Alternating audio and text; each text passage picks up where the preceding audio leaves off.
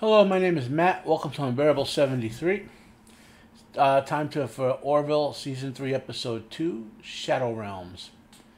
Now, as usual, this is one of my heavy spoiler reviews.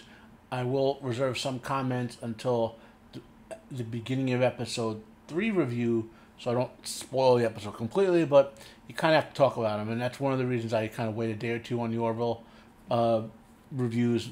Of course, if you're watching it season 3 at this point, you don't need my reviews to tell you to watch it. Even though, I guess you're looking for my opinion, which I appreciate. So, following up to episode 1. Now, I'll give you a little personal history here. I describe myself as being in remission from mental illness. There are probably other ways to phrase it, but it's kind of like I've always thought of mental illness as mental cancer, so to speak. It never really goes away. I've been in treatment on it and counseling on and off over the past couple of decades. I'm in a pretty stable place, but every so often I like to check in with therapists, which is something I was told way back at the beginning, after I had gotten stable and functional and all, that even when we conclude this therapy eventually, every 5 years or so or whatever, or if you're feeling, pay attention to these signs, go back to a therapist, go through a few sessions, and just get a mental checkup, so to speak. Especially if you have the insurance, obviously. But there's plenty of resources for those who don't have it, which I'll get to in a minute. I had severe depression, PTSD, anxiety. I had some mood swings, but nothing like manic or anything like that. And I had suicidal ideation. Now, I'm not a mental health professional, so my perspective on this episode is based on someone who's had to deal with it personally and read a lot about it to understand my situation, because knowledge helps you. A lot of times mental illness is something that affects your emotions, and if you can learn to sort of focus on a rational process in conjunction with whatever external therapy helps you, you can learn tools that will help you cope, is the best way to put it. Now, the only thing I can say, it's been a long time since I had suicidal ideation, is I still keep the suicide hotline number in my phone. Okay, I haven't used it in probably more than 20 years, and it's not just for that circumstance. It's to provide other reliefs from mental health issues, but it's primarily for that. If you feel any such urges, call that hotline, or your local emergency room, or your physician, and get help. It's there. You don't have to go to any extremes. Get help. Another resource for you is NAMI, the National Alliance for Mental Illness. They have a national website as well as state chapters, which can also help you out with getting access to professional help and others. Also, feel free to reach out to your if you're religiously inclined, to your ministers and whatnot. Just get help. It's the important thing. Now, that's all leading into what I didn't talk about last episode. Was basically that Isaac was driven to suicide in episode 1. Very touchy topic, and from someone who has been through the road, if you want a good song to describe it, Metallica has 2 songs which always stick to me. One is my favorite song, Welcome Home, and another one is Fade to Black. You can go play those 2 songs and get a very good sense of the journey that a mentally ill person goes on, especially in Fade to Black, where it leads to what Isaac did. And you could see the buildup of pressure. And you might say, well, Isaac, he's a robot. He has no emotions or whatever. Though we learn later that Isaac has some sort of emotional subroutines deep in there that they never clarify if they're just low level or not, or suppressed or whatever, but they do exist in some capacity in there. And the episode showed the logical progression of all the abuse that was heaped on him. You can see him reacting in a rational way to everything they were doing, and Isaac made the logical determination that it would have increased the efficiency of the crew if he deleted himself. Sounds pretty rational, right? But that's basically what a real person would do, but from a emotionally distraught point of view that comes across. So now obviously we know, since it was almost 15 minutes to go, and we could know Isaac as a main character, he's not going to stay dead. Though, well, not comments on Isaac as a main character in or on the plot of this episode coming up. Anyway, so the question is now. So getting past the mental health aspects, okay.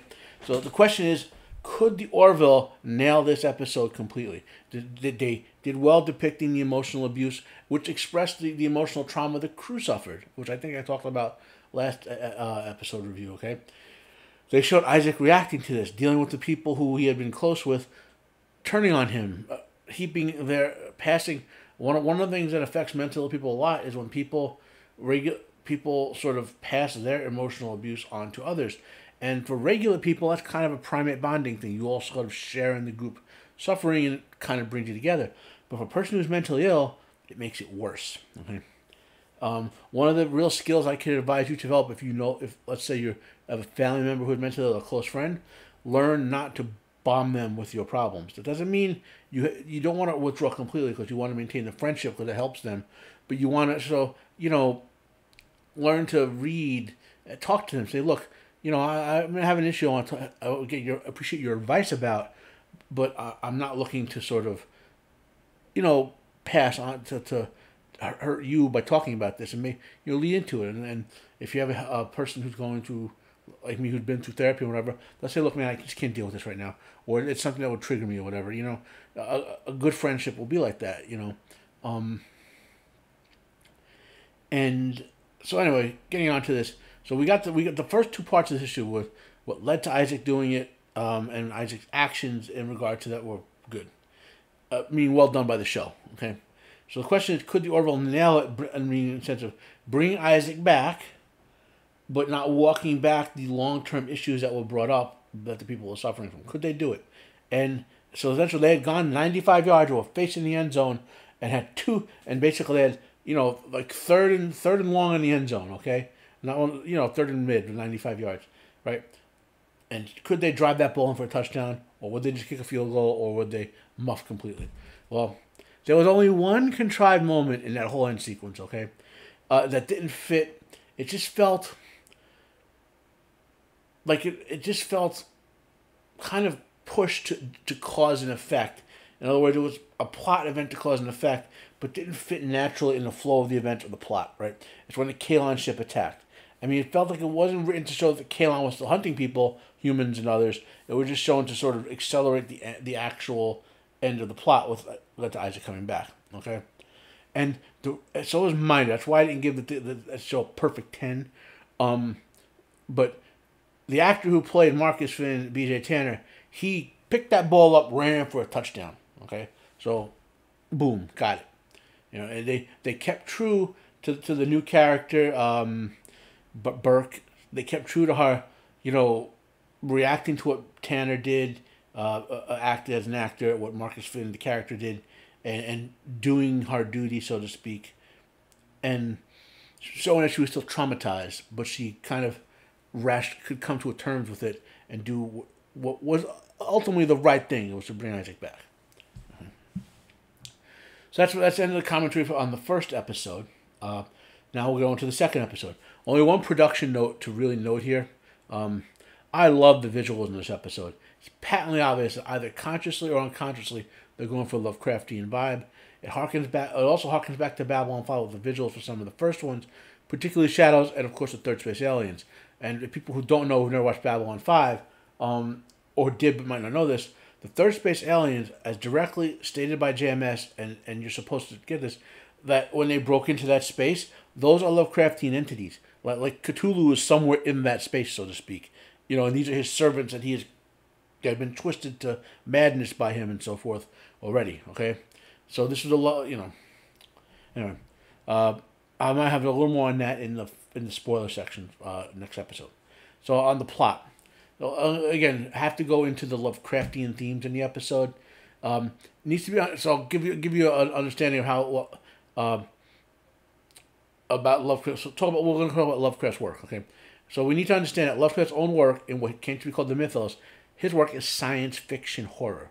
Okay, the entities in question are all aliens or beings from other dimensions and so forth. Things you would read about in sci-fi. The supernatural in Lovecraft is understood to be humanity's attempt due to humanity's our inability to comprehend these entities or to interpret them or access them in a science way, meaning like in an engineering point of view, to build engines to draw upon the energies or whatever, you know. Basically, they interpret them as supernatural and perform rituals and whatnot to come to an understanding, to interpret them, to use the powers those entities grant, but not in a sort of worship, as if they're worshiping gods and so forth.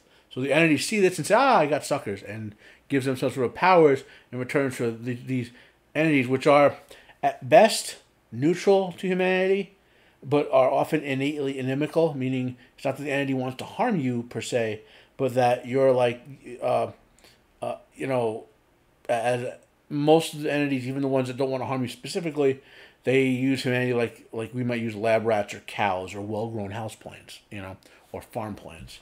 Okay, so the Krill's religious interpretation of these entities fits right in with a Lovecraftian vibe.